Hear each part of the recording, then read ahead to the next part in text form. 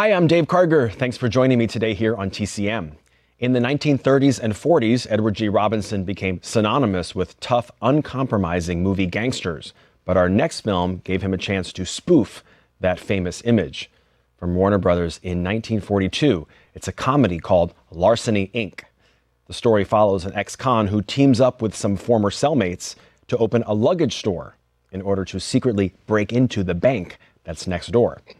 But their plans for a heist become complicated when their luggage business unexpectedly takes off.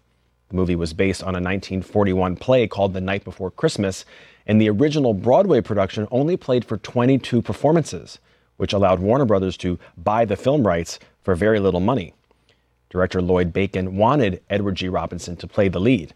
Bacon had recently directed Robinson in two comedy crime capers, A Slight Case of Murder from 1938 and Brother Orchid from 1940, co-starring Humphrey Bogart.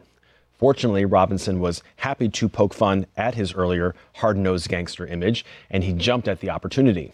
And while the movie was not a huge hit when it was first released, it's now a great example of film parody and one of the few comic performances from one of Hollywood's legendary tough guys. From 1942, co-starring Jane Wyman, with a cast that also includes Broderick Crawford, Jack Carson, Anthony Quinn, and a brief appearance from a young Jackie Gleason. Here is Larceny, Inc. Larceny, Inc. was Edward G. Robinson's last picture as a contract player for Warner Brothers, the studio that made him a star and shaped his image in the 1930s and 40s.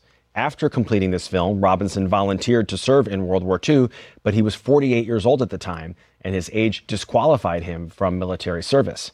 But that didn't stop him from championing the Allied forces and doing all that he could in the fight against fascism.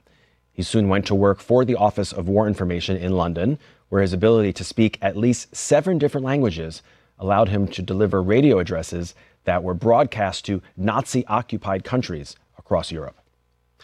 Up next, Glenn Ford, Gene Crane, and Broderick Crawford star in a Western from MGM in 1956.